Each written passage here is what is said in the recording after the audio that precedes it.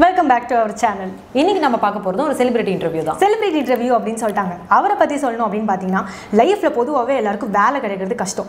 So அந்த மாதிரி நம்மளுக்கு சினிமாவில் ஒரு சான்ஸ் கிடச்சிடாதா அப்படின்னு பல வருஷம் இவர் தவம் இருந்திருக்காருன்னு சொல்லலாம்.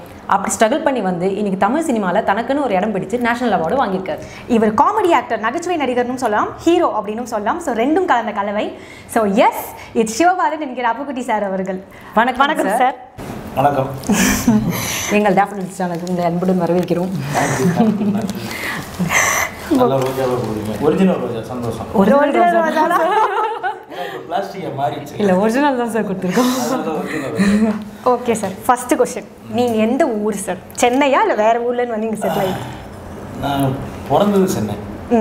எங்கள் அம்மா அப்பா ஊர் வந்து திருச்செந்தூர் பக்கம். எங்கள் அம்மா ஊர் முக்கட்டு விலைன்னு ஒரு வில்லேஜ்.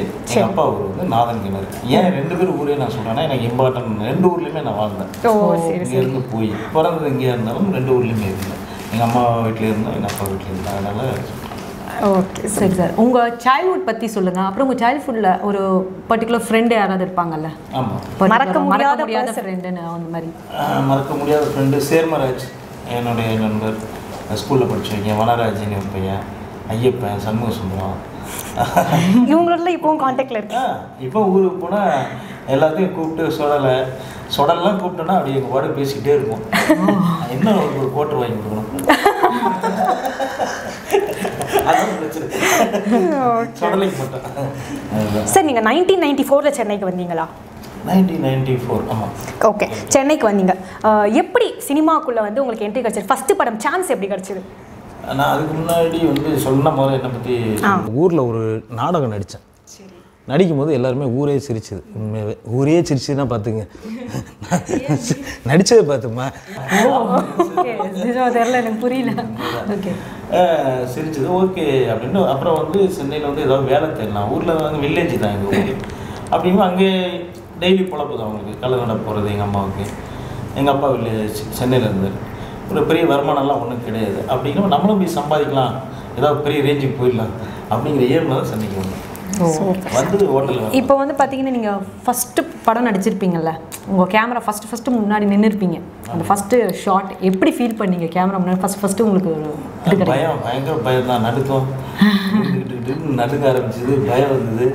யாருமே கண்ணுக்கு தெரியல. தாங்காரு என்ன பேச போகிறேன்னு கூட தெரியல. அந்த அளவுக்கு க்ரௌடில் நிற்கும் போதெல்லாம் ஒன்றும் தெரியல. இப்போ கும்பலாக நின்று நடிக்கும் போதெல்லாம் ஒன்றும் தெரியாது. ஏன்னா 50 பேர் நிற்பாங்க, அவங்க கூட நின்றுடுவோம். நம்ம ஒரு டைலாகாக பேசி பண்ணும்போது எல்லாருமே நம்ம நோட் பண்ணுவாங்க. நம்ம நல்லா பண்ணுறோமா இல்லையா அப்படிங்கிற ஒரு டவுட் வரும் நமக்கு. அது இல்லாமல் ஏதாவது திட்டிடுவாங்களோ அப்படிங்கிற பயம் இருக்கும். இந்த பயத்தோடு நடிக்கும்போது நடுக்கம் தான். ஒரு 40, 17, 18 டேக் வேணும். பாவம். பட் உங்களுக்கு அது நடிக்கும் போது உங்களுக்கு வந்து ஒரு என்ன சொல்ல, ஒரு ஷையா அந்த மாதிரிலாம் இல்லாமல் இருந்ததுனால தான் 18 டேக் இருந்தால் ஒரே tackle okay பண்ணியிருக்கல. Okay sir, Suseenthiran sir அவரோட உங்களுக்கு எப்படிப்பட்ட பாண்டிங் சார்? ஃப்ரெண்ட்ஷிப் இப்போவும் கண்டினியூ? என்னென்னா, சுசீந்திரன் சார் வந்து எனக்கு பெரிய பழக்கம்னா தீபாவளின்னு ஒரு படம். ஓகே, அந்த படத்தில் ஒரு associate director LV sir work பண்ணிகிட்டு இருந்தார். அந்த டைமில் வந்து டீ கடையில் ஒரு கடையில் அடிக்கடி டீ சாப்பிடுவார். அப்போ டீ கடைக்காரர் வந்து இவர் பார்ப்பா அசோசியேட்டு நிறைய ஏதாவது வாய்ப்பு இருந்தால் சொல்லுவார் அப்படின்னாரு. நான் அவர் போய் பார்க்கும்போது அந்த தீபாவளி படத்தில் ஒரு சின்ன கேரக்டர் வாங்கி கொடுத்தாரு. சும்மா ஒரு 5 பேரில் ஒரு மகாநதி சங்கர் சார் வர்ற மாதிரி. அப்புறம் அது பண்ணோடனே இது பண்ணுறாரு, வெண்ணிலா கபடிக்குள்ளே அவர் உட்காந்துட்டாரு. நான் 9 பேர் மட்டும் நடிச்சிருந்தேன் அந்த டைமில். அந்த படம் பார்த்துட்டு நல்லா பண்ணியிருந்தீங்க, சூப்பர், இந்த படத்தில் ஒரே ஒரு சீன் இருக்கு, உங்களுக்கு தர்றேன் பண்ணுங்க அப்படின்னாரு. ஒரு சீன் தான் அந்த படத்தில் சொன்னது. சரி, ஒரு சீன்னா நாளைக்கு திரும்ப சொன்னேன், சார் ஒரு சீன்லாம் பண்ணிகிட்டு இருக்கேன் சார், நீங்களே 50 ரூபா நோட்டெலாம் பார்த்தீங்க, புரோட்டா பண்ணியிருந்தேன், கொஞ்சம் சீன் தான் பண்ணியிருந்தேன், இதெல்லாம் நிறைய பண்ணிட்டேன். ஓரளவு ஒரு படம் ஃபுல்லாக வர மாதிரி எனக்கு தெரிகிற மாதிரி ஏதாவது சீன் கொடுங்க அப்படின்னு கேட்குது. இதில் இல்லை, இந்த படத்தில் ஒரு சீன் பண்ணுங்கள், அடுத்த படம் புரோட்டா பண்ணிக்கலாம் அப்படின்ட்டு சரின்னு வந்துட்டு. அதுக்கப்புறம் கூப்பிட்டு ஃபுல் டீட்டெயிலாக கதை ஃபுல்லாக சொன்னார். அந்த கதையில் அப்புக்குட்டிங்கிற கேரக்டர் பற்றி சொன்னார். அது அவ்வளோ சொன்னா நல்லா இருக்கு. திடீர்னு கூப்பிட்டா ஷாக்கு தான் எனக்கு. இந்த 7 பேரில் ஒருத்தர் வந்து பண்ணுறதா இருந்தது, என்ன காரணம் உங்களால் பண்ண முடியலன்னு வச்சுங்களேன். அதனால் திரும்ப கூப்பிட்டு நான் ரிஹர்சல் பண்ணி. ஓகே, இப்போது இந்த வெண்ணிலா கபடி குழு படத்தில் நடிச்சிருப்பீங்க. அதில் ஒரு கபடி பிளேயராக நடிச்சிருப்பீங்க சார். அதில் வந்து அந்த கபடி பிளேயருக்கு அந்த கபடி இதுக்கு வந்து நீங்கள் ட்ரைனிங் தனியாக எடுத்தீங்களா இல்லை ஆல்ரெடி உங்களுக்கு தெரியுமா? ஆல்ரெடி எங்கள் ஊரில் நான் ஸ்கூல் 4 பேர் ஒரு ஆளாக விளையாடுவோம், ஏதோ நம்ம தப்பாக விளையாடுவோங்கிறதெல்லாம் தெரியாது. நான் கபடினோடனே நம்ம ஊரில் விளையாண்ட மாதிரி தான் இருக்கும் அப்படின்னு தான் நான் நினச்சிக்கிட்டேன் மனசுக்குள்ளே. ஆனால் பெண்ட் எடுப்பாங்க எனக்கு தெரியவே தெரியாது. அதுக்கப்புறம் வச்சு செஞ்சாங்க பார்க்கலாம். ஒரு 2 மாதம் 3 மாதம் நல்ல ட்ரைனிங், இது 6 மாதம் ட்ரைனிங் ஃபுல்லாக. 6 மாதம் அப்புறம் ஷூட்டிங் கேப்லலாம் ட்ரைனிங்கு. அப்போ கணக்கு கூட ஜாஸ்தியாக வரும். அதனால 1.5 வருஷத்தில் பாதி நாள் ட்ரைனிங் தான் எங்களுக்கு, கபடி ட்ரைனிங் தான். எனக்குலாம் ஒரு சூழ்நிலை பயம் வந்துடுச்சு, இந்த படம் ரிலீஸ் ஆகும்போது நம்ம கை கால் உடம்பெல்லாம் நல்லா இருக்குமா. ஏன்னா மாஸ்டர் ஊர்லேருந்து கூப்பிட்டு வந்துட்டாங்க. அவருக்கு சினிமா சுத்தமாக தெரியாது. அவர் அடினா அடிங்கிறாரு, மிதினா மிதிங்கிறாரு. ஒரு வாட்டி 2 வாட்டி மிதிச்சே விட்டாங்க நெஞ்சில். அடிபட்டுறது இந்த மாதிரி நடந்திருக்கு. கண்டிப்பாக கபடியில் வந்து அடிபடாமல் இருக்குது. இல்லை இந்த ஷூட்டிங்லேயும் அந்த மாதிரி நடந்திருக்கா சார்? ஸ்கூலுக்கு காலில் கிராச் ஆச்சு. எனக்கு ஒரு ஆள் நெஞ்சில் மிஸ்டர் ஹார்ட் அட்டாக் வராமல் மிஸ்ஸிங் ஆனோம். அதுக்கு கிளைமாக்ஸ் ஹீரோ வச்சுருப்பாங்க, நல்லா பார்த்துருவீங்க. ஆமாம், நெஞ்சில் மிஸ். எனக்கு நடக்க வேண்டியது கொஞ்சம் மிஸ் ஆகி அவருக்கு வந்து கதையில். ஓகே சார், அழகர் சாமியின் குதிரைக்கு பார்த்தீங்கன்னா பெஸ்ட் சப்போர்ட்டிங் ஆக்டருக்காக நேஷனல் அவார்டு வாங்கியிருந்தீங்க. அந்த அவார்டு வாங்கும்போது எப்படி ஒரு ஃபீல் இருந்துச்சு? இல்லை, அவார்டு வாங்கின வீடியோவை பார்த்தே நம்ம தெரிஞ்சுக்கலாம். ஏன்னா வந்து இந்த ஃபீல் எப்படி இருந்ததுங்கிறப்ப ரொம்ப சந்தோஷமாக இருந்தது உண்மையாகவே. நம்ம சினிமாவில் ஒரு அங்கீகாரம் எல்லாருமே தேடுவோம், ஏதாவது ஒரு வகையில். ஒன்று செல்வாக்காக இருக்கலாம், இல்லை வந்து மாஸாக இருக்கலாம், இல்லை அவார்டாக இருக்கலாம். எனக்கு இந்த அவார்டு கொஞ்சம் முன்னாடி கிடச்சிச்சு. வந்தோம், ஒரு ஃபஸ்ட்டு படம் கொடுத்துட்டாங்க. திரும்ப அடுத்த ஸ்டெப் போகணுங்கிறது தான் என்னுடைய ஆசை. ரொம்ப சந்தோஷம். என்னென்னா அதில் ஒரு மகிழ்ச்சியான விஷயம் என்னென்னா, அந்த அவார்டு கமிட்டியில் ஒருத்தங்க ஒரு அம்மா இருந்தாங்க, அவங்க தமிழே தெரியாது. நான் அவார்டு வாங்கிட்டு அப்படி வர்றேன். அது வரைக்கும் எனக்கு ஒன்றும் இல்லை. நம்ம அந்த நான் நடித்ததை பார்த்து அப்படியே ஃபீல் பண்ணி சொல்லிகிட்டே இருந்தேன், என்னடா அது அப்படியே நல்லா நடித்தோம். எனக்கு அப்படி தான் தோணுச்சு. ரொம்ப ஃபீல் ஆகிற மாதிரி அழுதாங்க. உடனே அன்னைக்கு அங்கேருந்து வந்த உடனே முதல்ல திரும்ப நான் படத்தை பார்த்தேன். நம்ம அந்தளவுக்கு நடிச்சிருக்கோமா அப்படின்னு. எங்கள் டேரக்டர் சுசீந்திரன் தான் தேங்க்ஸ் பண்ணுவோம். என்னென்னா குருநாதர் நம்ம எல்லோரும் மதிக்கணும் அப்படிங்கிறதுக்கு அதெல்லாம் ஒரு காரணம். ஒரு டேரக்டர் இல்லாமல் வந்து ஒரு நடிகனாக நம்ம வந்து உட்கார முடியாது. அது வந்து நாங்கள் கதை பண்ணுறது கிடையாது, அவங்க சொல்கிற டைலாக் தான் நம்ம பண்ணுறோம். நம்ம நடிக்கிறது கூட தப்பாக ரைட்டாகிறது ஒரு டைரக்டர் தான் சொல்கிறாங்க. அப்படிங்கிறப்ப அந்த முழுமையான காரணம் வந்து சுசீந்திரன் சார். இப்போ நீங்கள் நேஷனல் அவார்டு வாங்கிங்களா சார், அதுக்கு ஒரு படக்குழுவினர் உங்களை பாராட்டினாங்களே, அதை பற்றி கொஞ்சம் சொல்லுங்களேன். அது உண்மை 9 புள்ளி சம்பத்து டீம் திரு சார் வந்து நீங்கள் அதை ரொம்ப எக்ஸைட்மெண்ட்டாக சொல்லியிருந்தீங்க. ஆமாம், என்னென்னா நான் எதிர்பார்க்கவே இல்லை அந்த ஃபங்க்ஷன் வச்சது. அந்த டைமில் படம் ரிலீஸ் ஆகக்கூடிய சூழ்நிலையும் கிடையாது. ஏன்னா சிலர் நினைப்பாங்க அவங்களுடைய பப்ளிசிட்டிக்காக பண்ணியிருக்கலாம் அப்படின்னு கூட நினைப்பாங்க. அது அவங்களுக்கு கிடையவே கிடையாது. ஒரு நண்பனாக நான் அவார்டு வாங்கினோன்னே முதல்ல பாராட்டி ஒரு ஹோட்டலில் கிரீன் பார்க்கில் வந்து முக்கியமான ஆளுங்க எல்லாத்தையுமே கூப்பிட்டு பாராட்டு விழா வச்சதுக்கு திரு சாருக்கும் 9 புள்ளி சம்பத் டீமுக்கும் என்னுடைய வாழ்த்துக்களையும் நன்றியும் தெரிவிச்சுக்கிறேன். என்னென்னா அந்த டயத்தில் எல்லோரும் நிறைய பேர் பாராட்டினாங்க. அதில் குறிப்பிட்ட ஒரு ஃபங்க்ஷனாக வைக்கும்போது எனக்கு கொஞ்சம் ஹாப்பியாக இருந்தது. கரெக்ட். அது இண்டிவிஜுவலாக நம்மளை ஏதோ ஒரு விஷயம் பண்ணுறாங்க அப்படிங்கிறது எனக்கு அன்னைக்கு கூட தெரியல. இப்போ தான் நினைக்கும் போது பரவாயில்லையே, இந்த டீம் நமக்காக பாராட்டு வச்சாங்க, விழா வச்சாங்களே அப்படின்னு ஒரு சந்தோஷமாக இருந்துச்சு. சார், இப்போ தமிழ் இல்லாமல் மலையாள மூவிலையும் மோகன்லால் சாரோட நடிச்சிருக்கீங்க. எப்படி சார் அந்த பட வாய்ப்பு கிடச்சிது? அது சத்யம் நந்திகட் சார் டைரக்ஷன். மலையாளத்தில் ஒரு 50-60 படம் லால் சார் வச்சு கிட்டத்தட்ட 23-27 படம் பண்ணியிருக்காரு. இளையராஜா சார் எல்லா படமும் மியூசிக் பண்ணியிருக்காரு. அழகர் சாமியின் குதிரை படத்தை பார்த்துட்டு இளையராஜா சார்கிட்ட சொல்லி எனக்கு அந்த வாய்ப்பு வந்தது. மலையாளத்தில் சொல்லப்போனால் தேங்க்ஸ் சத்யநந்திகட் சார், இளையராஜா சாருக்கு. பெரிய விஷயம் அது வந்து என்னென்னா, ஒரு படத்தில் நம்ம வந்து நடித்ததுக்கு ஒரு அடையாளமாகவும் நமக்கு ஒரு அதர் லாங்குவேஜுக்கு போகிறது பெரிய விஷயம். எனக்கு மலையாளத்தில் இன்னைக்கு வரைக்கும் பேச தெரியாது. எந்த ஷேட்டா அதோட சரி. எப்படி சார் அப்போ வந்து எப்படி சார் பண்ணீங்க? எப்படி அதை வந்து ஆக்ட் பண்ணும்போது உங்களுக்கு மேக்ஸிமம் தமிழ் கேரக்டர் தான் நான் பண்ணியிருக்கேன். ஓகே வந்து பண்ணது மலையாளத்தில் தமிழ் கேரக்டர். தமிழ் லைட்டாக சின்ன சின்ன மலையாளம் இதுதான். இப்போ கூட ஒரு படம் உல்லாசம்னு ஒரு படம் பண்ணியிருக்கேன். ஒரு படம் பண்ணியிருக்கேன். அது இல்லாமல் இப்போ தெலுங்குல மொழியை தெரியாமல் பண்ணியிருக்கேன் பார்த்துங்க. ஓ சூப்பர் சார், சூப்பர் சீரியஸா. இப்போது நீங்கள் அந்த சுந்தரபாண்டியன் படத்தில் ஒரு கேரக்டர் நடிச்சிருப்பீங்க, ரொம்ப இன்னசென்ட்டான ஒரு கேரக்டர். அதே சமயத்தில் லைட்டாக ஒரு நெகட்டிவிட்டி வரும். அந்த கேரக்டர் பற்றி சொல்லுங்களேன். அது ஒன்று அது பண்ணும்போது எனக்கு ஒன்றுமே தெரியல. ஆக்சுவலாக வந்து அந்த கேரக்டர் பண்ணும்போது என் நண்பர்கள்லாம் ஏன் இப்படி ஒரு எடுத்தோடனே நெகட்டிவ் கேரக்டர் பண்ணுறேன், ஏன்னா இப்போ தான் ஹீரோவை பண்ணியிருக்கேன், காமெடி நான் பண்ணியிருக்கேன், திரும்ப நெகட்டிவ் கேரக்டர் பண்ணால் ஒன்று அதேமாதிரி பார்ப்பாங்க சினிமாக்காரங்க எல்லாருமே சொன்னது. பிரபாகரன் என்ன சொன்னான்னா, உங்களுக்கு வேறு மாதிரி ஒரு பேர் கிடைக்கும், பண்ணுங்க அந்த கேரக்டர் அப்படின்னு. சரின்ட்டு ஓகே பண்ணிட்டோம். ஃபஸ்ட் நாள் படம் பார்க்குறோம் ஃபுல்லாகவே. வெண்ணிலா கபிக்குள்ள ஃபஸ்ட் நாள் படம் பார்த்தோன்னே ரசிகர்லாம் மக்கள்லாம் வந்து அப்போ அப்புக்குட்டியை ஏற்றுக்கிட்டாங்க, ரைட்டு அப்படின்னு தூக்கெல்லாம் ஆரம்பிச்சிட்டாங்க, கொண்டாடினாங்க அப்புக்குட்டியை. அழகர் சாமியின் கோயிலில் ஒரு நடிகனை நம்ம ஒத்துக்கிட்டாங்க. சுந்தர பாண்டியில் படம் பார்த்து நான் தேட்டர் உட்காந்துருக்கேன். இன்னொரு பிளாக்ல அப்படியே ஒரு மாதிரி பார்க்குறாங்க. இன்னொரு பிளாக் படம் முடிஞ்சோடனே அப்படியே பார்க்குறாங்க.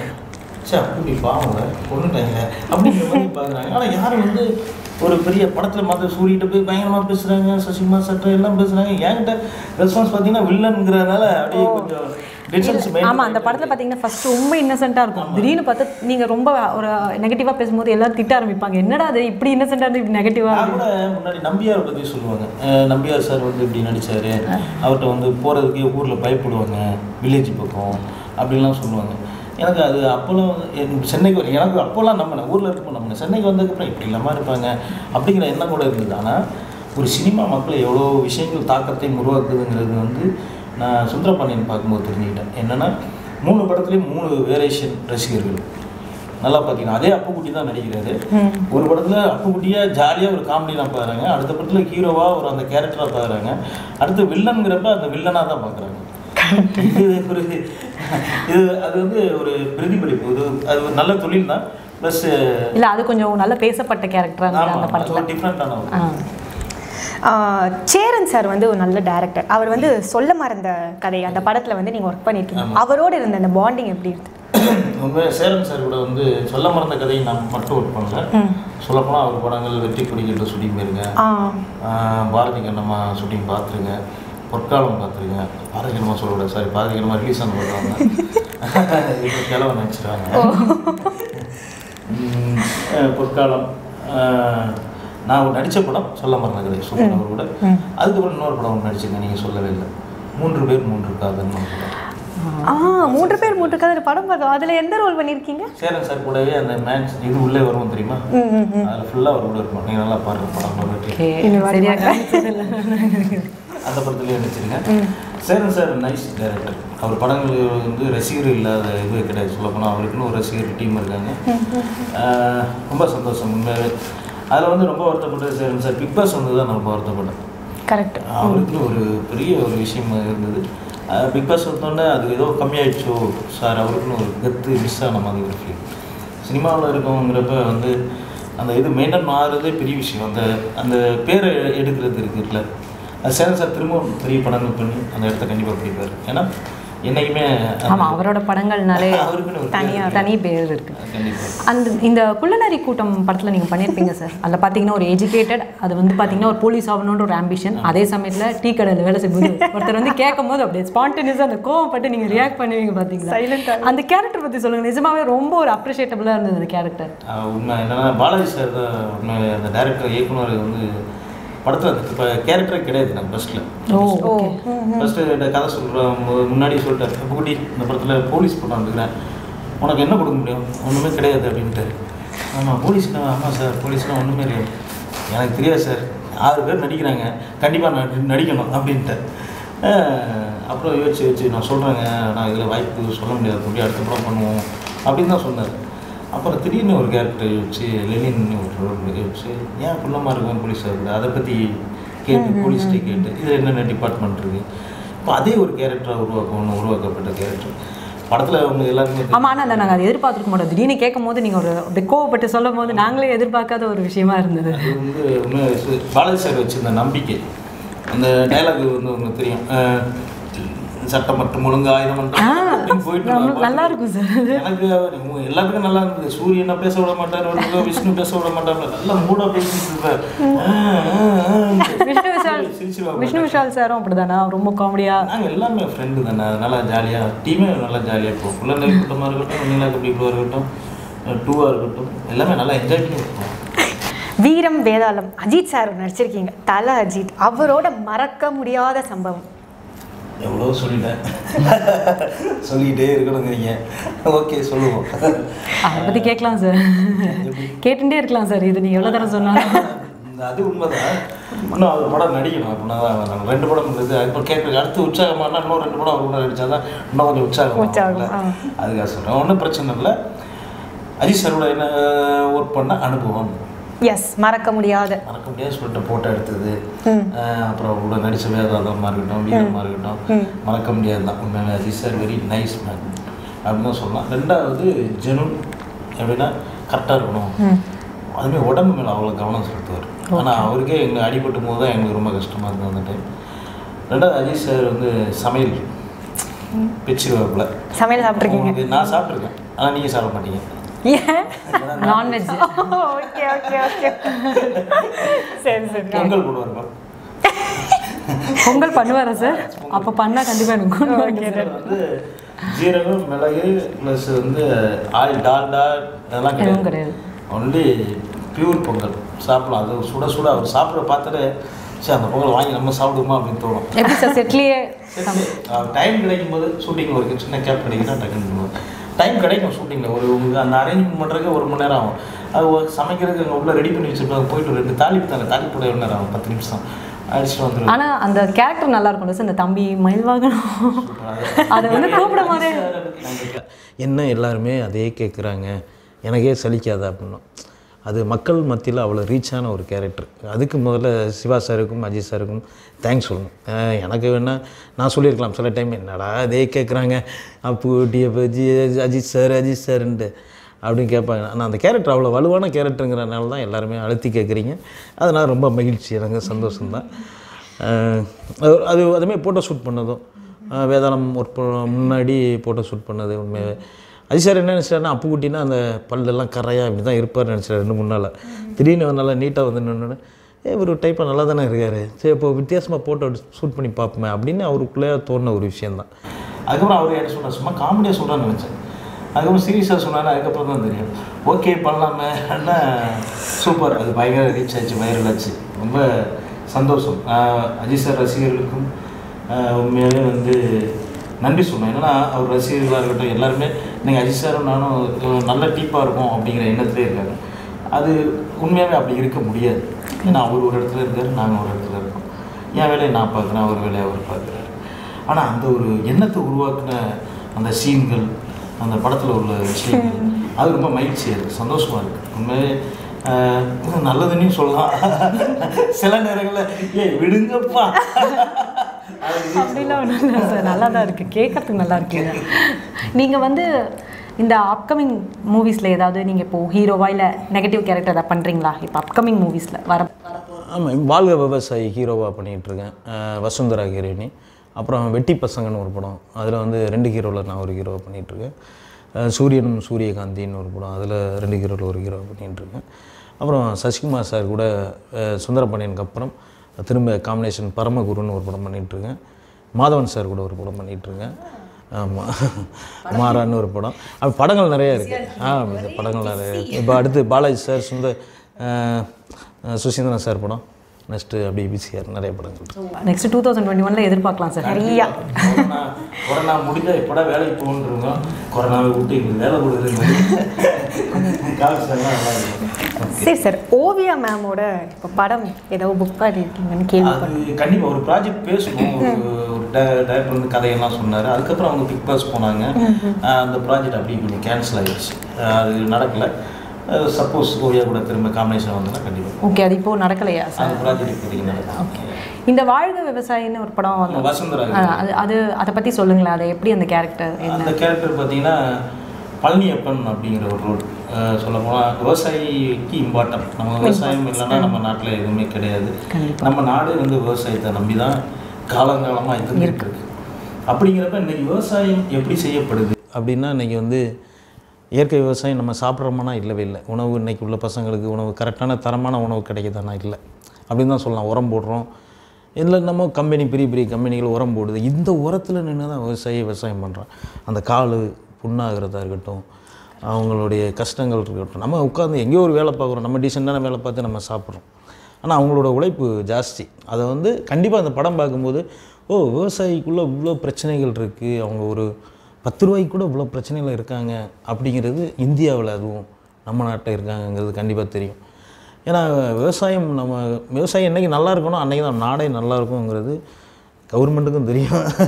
அந்த ஒரு விஷயத்தை வந்து இந்த படத்தில் கொஞ்சம் வலியுறுத்துகிற மாதிரி இருக்கும். அதேமாரி விவசாயியை நம்ம எப்படி பார்க்குறோம். இப்போ நம்ம ஊரில் இருந்து ஒருத்தர் விவசாயி இங்கே வராருன்னு வச்சிங்களேன், நம்ம டீசெண்டாக இருக்கும். அவரை மரியாதையை பார்க்குறோமானா யாருமே கிடையாது. விவசாயியா ஓகே, ஒரு ஓகே ரைட், அங்கே இருங்க அப்படின்னு அந்த எண்ணம் இருக்குல்ல. அதெல்லாம் கொஞ்சம் விழிப்புணர்ச்சியாக்குங்கிறதுக்கான ஒரு படம் தான் வாழ்க விவசாயி. Super sir. இப்போ தமிழ், மலையாளம், தெலுங்கு சொல்லிட்டுங்க. அப்கமிங்கில் வேறு லாங்குவேஜஸ்லையும் பண்ணிட்டு இருக்கீங்களா? ஹிந்தி பண்ணமா,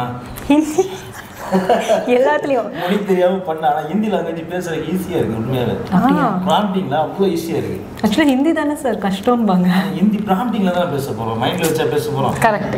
பின்னாடி கத்த போகிறாங்க, நம்ம முன்னாடி அவ்வளோதான். அது கரெக்டாக நடிக்கணும். நான் சும்மா சொல்கிறோம், கத்துறது நான் சும்மா ஜாலி சொல்கிறேன். அதை உள்வாங்கி நடிக்கணும். அது ஹிந்தி எனக்கு ஈஸியாக வந்தது ஆக்சுவலாக தெலுங்கை விட. ஆனால் ஹிந்தி அந்த ப்ராஜெக்ட் நின்று போச்சு. இல்லைன்னா அந்த ப்ராஜெக்ட் பண்ணி இங்கிலீஷ் லாங்குவேஜ், இங்கிலீஷ் கொஞ்சம் அது மட்டும் தான் மிச்சம். பண்ணிடலாம் கூட சீக்கிரம். சினிமாவுக்கு, நாடகத்துக்கு மொழி கண்டிப்பாக. அதனால அதை நான் மைண்டில் வச்சு தான் எதுவுமே நடிக்கிறது. பார்த்துக்கலாம், உணர்வு அது ஒரு பெரிய விஷயம் சார். எல்லா மொழியிலையும் நடிக்கிறதுன்றதே ஒரு பெரிய விஷயம் தான். அது நான் மொழி கற்றுக்கலாமே இப்போ தான் எனக்கு தோணுது. இந்தியா இருக்கட்டும், தெலுங்காக இருக்கட்டும், அதெல்லாம் வச்சு கற்றுக்கலாம். நமக்கு தேவைங்கிறதுக்கு கற்றுக்கலாம். நல்ல விஷயமா கூட கண்டிப்பாக. ஏன்னா தமிழ்நாட்டுக்குள்ளே இருக்கிறதுனால நமக்கு தமிழ்ங்கிறோம். நீ அதர் லாங்குவேஜ் போயிட்டுன்னா இங்கிலீஷ் வேணும், அதுக்காக போய்ட்டா ஹிந்தி வேணும், அந்த பக்கம்னா தெலுங்கு வேணும். எங்கேயா வெளிநாட்டுக்கு போகிறோம்னாலே இல்லைன்னா நம்ம நாட்டுக்குள்ளேயே தான் வேலை பார்க்கணும். எல்லா லாங்குவேஜும் தெரிஞ்சு வச்சுக்கிறது நல்லது தான் சார். இப்போ வந்து உங்கள் ஃபேமிலி பற்றி கொஞ்சம் சொல்லுங்களேன். ஃபேமிலி நிறைய சொந்தக்காரங்க இருக்காங்க, நிறைய நண்பர்கள் இருக்காங்க. நான் இப்போ தனியாக இருக்கேன். என்ன சார் ஒரே வழில சொல்கிறீங்க? நிறைய சொந்தக்காரங்களுக்கு தனியாக இருக்கேன். அந்த லாஸ்ட் கொஷின் சார், அஜித் சாருக்கு நீங்கள் கொடுத்த கிஃப்ட்டு அதை பற்றி கொஞ்சம் சொல்லுங்களேன். அஜித் சாருக்கு நீங்கள் ஒரு கிஃப்ட் கொடுத்தீங்கன்னு கேள்விப்பட்டோம். நான் கொடுத்தேனா? யாரோ சொன்னாங்களா? சொன்னாங்க. உண்மையாக சத்தியமாக அது இல்லை.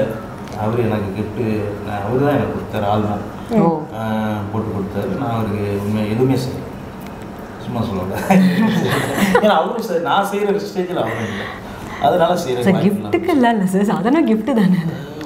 அந்த மாதிரி நான் யோசிக்கல. நீங்கள் கிஃப்ட்டுன்னு தான் யோசிக்க தோணுது. அந்த டைமில் ஒர்க் பண்ணாமல் வந்துட்டோம். அது கிஃப்ட்டு கொடுத்தா அது ஏதோ அடுத்து எதிர்பார்க்குற மாதிரி இருக்கும். அதனால நான் ஓகே ஓகே. சினிமா உலகத்தில் நெருங்கிய நண்பர், பெஸ்ட் ஃப்ரெண்ட் யாராச்சும்? ஒரு ஆளாக சொல்ல முடியாது, நிறைய பேர்.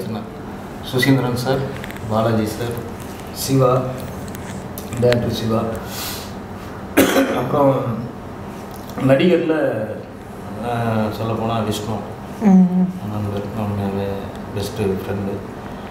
அப்புறம் சூரி. ஆமாம், சூரி. இவங்களாம் என்னோடய பெஸ்ட்டு ஃப்ரெண்டு தான். எல்லாருமே வந்து மெயினாக எங்கள் டீம். யார்கிட்ட பேசணும்னா வாரத்தில் யார்கிட்டயே ஒரு ஆட்டை பேசிட்டோம். நான் இல்லைனா நமக்கு போராடிங்க ஏதோ சினிமாவில் இல்லாத மாதிரி ஒரு ஃபீல் இருக்கும். அதனால் எல்லாம் ஃப்ரெண்டுங்களாம் நிறைய இருக்காங்க. நான் யாருக்கு பேரையோ சொல்லாமல் விட்டுடலாம் எல்லாருமே. இன்னும் சார், இந்த பரோட்டா காமெடி பார்த்தோம்ல, அதில் நிஜமாவே அவ்வளோ பரோட்டா சாப்பிட்டுங்களா? சூரிய உண்மையாக பரோட்டா சாப்பிட தெரியாது, சாப்பிட மாட்டார். ஆமாம், அவர் வயிறு ப்ராப்ளம். எங்களுக்கு அது பார்த்தாலே சிரிப்போம். எவ்வளோதான் சாப்பிடும் பரோட்டா. கொஞ்சம் நீங்களும் வேற சாலா பக்கத்தில் ஊற்றி கஷ்டப்பட்டு சாப்பிட்டாரு. அவர் 10 பரோட்டா உள்ள தள்ளினார் ஒரே டைமிங். சாப்பிட்டு போயிட்டே இருந்தது. அவர் பாட்டு அடிச்சு உள்ள தள்ளிட்டு இருக்காரு. அதுக்கப்புறம் தண்ணி எடுத்து வாயை உள்ள விட்டுவாங்க. அப்போ சீரியஸாகவே அவர் சாப்பிட ட்ரை பண்ணார். விட்டுருந்தா கண்டிப்பாக 30 பரோட்டா சாப்பிட்டு கணக்கு அப்போ கரெக்டாக போட்டிங்களா சார்? நீ சொன்னாரா நீ கோட்டை போடு அப்படின்னு மாட்டினாப்ல. அன்னைக்கு கஷ்டப்பட்டு நடிச்சார். அந்த சீன் வந்து இன்னைக்கு வந்து பரோட்டா சூரி அப்படிங்கிற அளவுக்கு அது பேசப்பட்டுன்னா அந்த செகண்டில் வந்து அவ்வளோ பரோட்டா நடிக்கும் என்ன பண்ணுறோன்னு அவருக்கே தெரியல. அடிச்சுக்குள்ள தள்ளிட்டே இருந்தார். ஒன்று புரியுறாப்புல பெரிய விஷயமா அந்த அந்த சீன். அந்த டைமில் எல்லாருமே நாங்கள் நினச்சோம் அந்த சீன் வந்து பயங்கர ரீச் ஆகும் அப்படிங்கிறது வந்து. So interview session over sir. Okay, so ரொம்ப சூப்பராக போச்சு. அண்ட் தேங்க்ஸ் இந்த கொரோனா டைமில் எங்கள் சேனலை வந்து சப்போர்ட் பண்ணி கொடுத்துருக்கீங்க. சந்தோஷம், ரொம்ப மகிழ்ச்சி உங்களை சந்திச்சு. அதே மாதிரி நல்ல கூடி சீக்கிரம் பிக் ஃப்ரேமில் அவங்கள பார்க்கணும் நிறைய. திருப்பி 2021 படம் ரிலீஸ் ஆகுது. இப்போ எப்போ சார் ரிலீஸ் ஆகுது? கண்டிப்பாக தேட்டரில் ஓப்பன் ஆகிடுச்சு. தேட்டரில் கம்ப்ளீட்டாக ரிலீஸ் பண்ணிடுவோம். இப்போ வந்து 9 டிசம்பர்னு ஒரு படம் ரீகல் டாக்கிஸ்ட் மூலமாக ரிலீஸ் ஆகி ஓடிட்டு இருக்கு. எங்கே சார் எல்லாம் ஓடுது? ரீகல் டாக்கிஸ்ட் அப்படின்னு நம்ம இது மாதிரி தான், அதாவது ஓடிடி மாதிரியா? அது ஒரு அது சிவி குமார் ஆரம்பிச்சிருக்கு. அது மூலமாக ரிலீஸ் ஆகி போயிட்டு இருக்கு. அடுத்து நிறைய படங்கள் வருது, பார்த்துட்டு சொல்லுங்க. நீங்கள் கண்டிப்பாக சார், நாங்கள் வெயிட் பண்ணிட்டு இருக்கோம் சார். டேப்போட்டில் லைக் பண்ணுங்க, ஷேர் பண்ணுங்க, கமெண்ட் பண்ணுங்க, மறக்காம சப்ஸ்கிரைப் பண்ணுங்க. கூடவே இருக்கிற பெல் பட்டனையும் மறக்காம பிரஸ் பண்ணுங்க. அப்பதான் இன்ஸ்டன்ட் நோட்டிஃபிகேஷன்ஸ் உங்களுக்கு வரும். தேங்க்யூ. ஓகே, பெல்லி மிஸ்டர் தான் மன்னிச்சிங்க.